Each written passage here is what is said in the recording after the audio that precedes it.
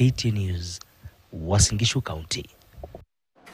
Moving on, the Ethics and Anti-Corruption Commission has recovered a parcel of land valued at 100 million shillings that had been grabbed by a private developer and leased to other users since 1994.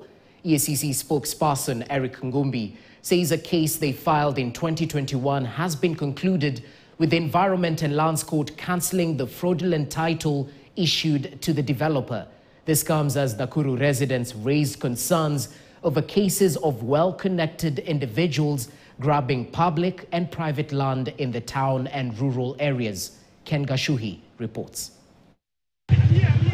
This half-an-acre parcel of land in the middle of Nakuru city, which had been set aside for government offices in 1984, is said to have been grabbed in 1994 and a lease title issued fraudulently a year later. Ethics and Anti-Corruption Commission EACC spokesperson Eric Ngumbi says that the property valued at 100 million shillings has now been recovered through a court order and the fraudulently issued title revoked. Ilikuwa pia itumika kwa upanuzi wa mahakama, ilikuwa itumika pia kwa upanuzi wa labor offices na ofisi ya county commissioner, lakini kupitia ulaghai na ushirikiano wa watu binafsi pamoja na land officials, kipande hiki cha ardhi kikaibiwa, kikakuwa grabbed.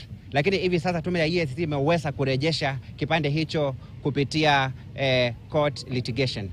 Nakuru County has been cited as a hotspot for land grabbing cases, with public properties valued at nearly 6 billion shillings being recovered by the EACC recently. Kwa hivi sasa tume ya EACC eneo hili la Nakuru imeweza kurecover na kurudisha kwa serikali mali ya zaidi ya 4.2 billion.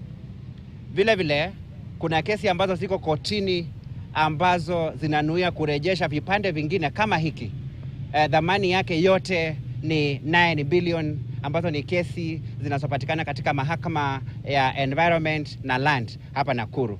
Ngumbi warned government entities of exposing land allocated to them to grabbers, saying that most of the disputed parcels were not secured prior to their grabbing. This comes as Nakuru residents lament of increased cases of intimidation and harassment by well-connected individuals who cite names of prominent politicians. For instance, a former ward representative recently forcefully plowed this 40-acre parcel of land in Gata, claiming that he had been sent by a senior member of the ruling coalition. This particular case, I may cite a very, very senior leader in the Senate of Kenya, thinking that he will intimidate people. Hakuna mtu ambaye anaweza kusema ni untouchable chini ya sheria. Kama kuna watu kama hao, tupe ripoti alafu hatua itaweza kuchukuliwa. Ken Gashuhi, KTN News. Now, the National Transport and Safety Authority, NTSA, has rolled out a program to train